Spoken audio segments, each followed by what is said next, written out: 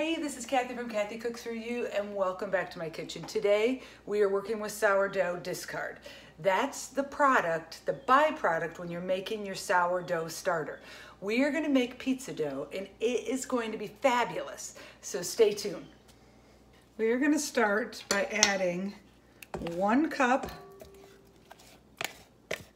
of our sourdough discard into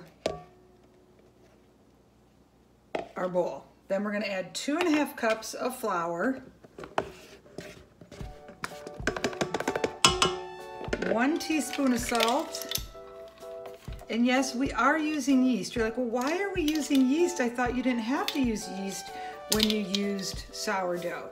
That's true, but this is the discard. So your discard is not as strong and yeasty as your fed sourdough starter itself. You haven't been feeding that discard, so it's lost some of its oomph. So you're adding a little oomph back in right there. And we're gonna add 1/2 cup of warm water, and then we're gonna mix this all up.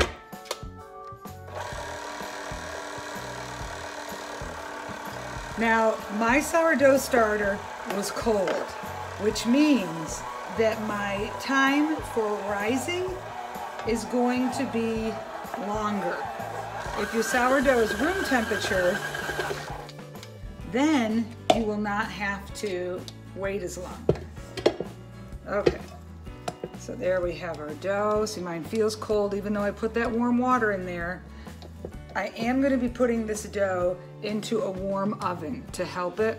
Since I have a cold dough, that will help some.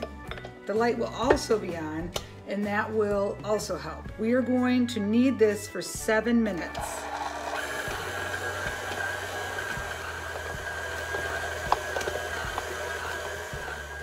We still have 1 more minute to go on this dough, but you can see how smooth it is. This is what you want for your pizza dough. If you do it by hand, this is the look, this smooth texture. It's gonna be elastic.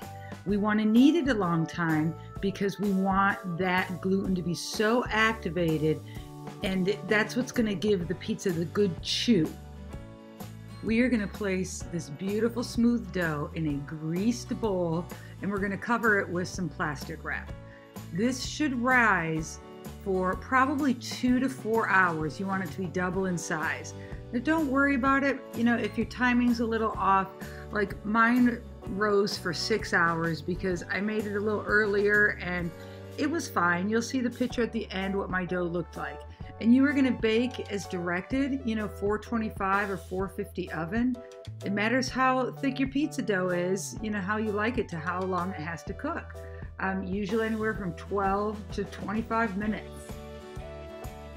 Thank you so much for watching Kathy Cooks For You. Check out my sourdough playlist. You will learn how to make sourdough.